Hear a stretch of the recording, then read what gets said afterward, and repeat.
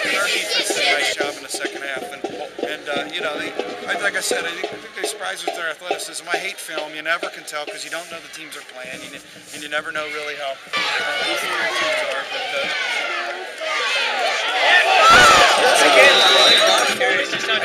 They did an amazing job blocking tonight. Johnny Everett stepped up, did real well. Nick Heckert did real well. It's just that the line blocking, you know, running backs, I don't care how big or how strong you are, your running backs can't be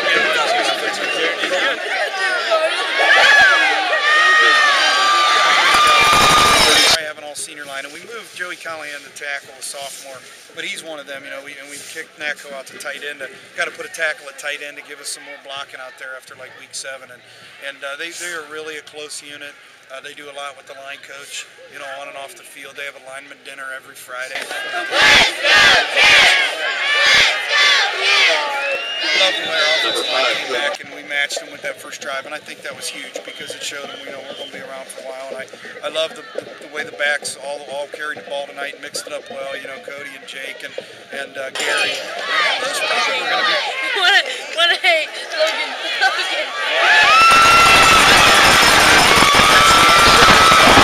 This year have been injured. You know, Kyle Kramer started the year injured, bad ankle. He hurt in basketball. We weren't even sure we were going to have him. And then Gary broke his ankle week 3 and didn't come back to week 8. And Jake aggravates that. Cody's shoulders have been bummed all year. So, you know, we would just feel fortunate. Hopefully we're peaking at the right time.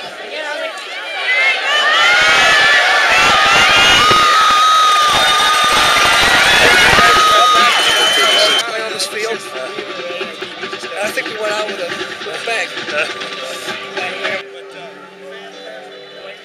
Offensive line, fantastic job.